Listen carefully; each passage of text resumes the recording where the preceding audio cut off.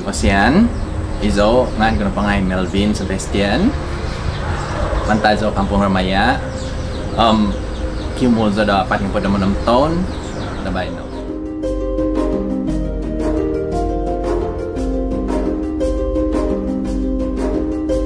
Making Tapai for me last time, our family used to make Tapai as well, and then I started making Tapai when I was 13 years old.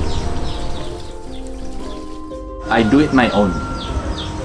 I do it not in a big scale, but a small one, just enough to cover my school fees.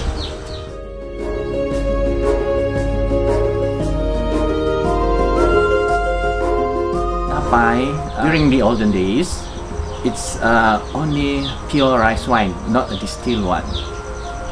They only make Tapai, and then it's for merrymaking, like people get married, they drink, and then kamatan. Tapai is very important during the kamatan for the magabang. Who is the best rice wine? There's none.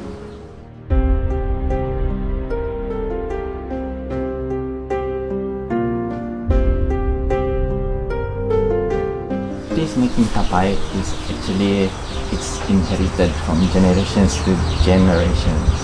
Just like what we have our like bobohizan here, right? Nobody wants to do it anymore, like extinction. Normally I don't go and sell my Tapai, I just tell friends I have Tapai and herbs, the local herbs.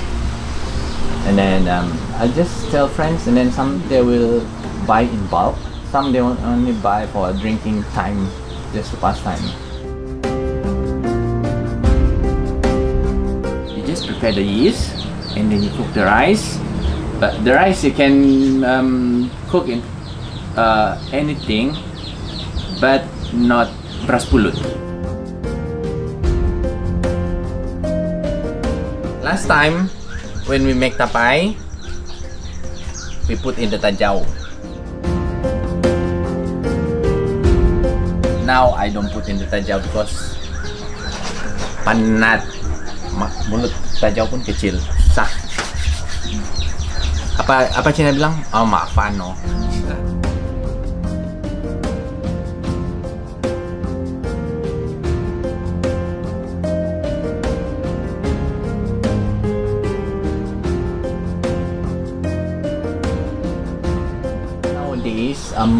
Most of the younger generations, they don't know how to make it.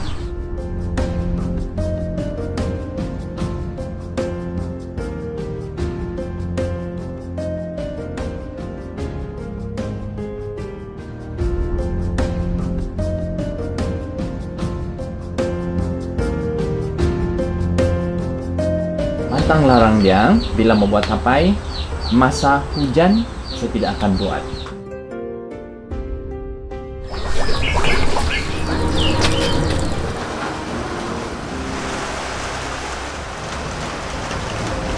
Inilah nih kalau hujan minumlah. Kalau masa hujan dengan ribut petir, saya tidak buat sebab it can affect your rice wine. It will turn to sour when you cook it and people drink it. I don't know why. It will make people gaduh. Wow, panas. Wow. Depends on if I can make it or not. If you're old, then all your joints will be here and there, pain. well, then just stop lah.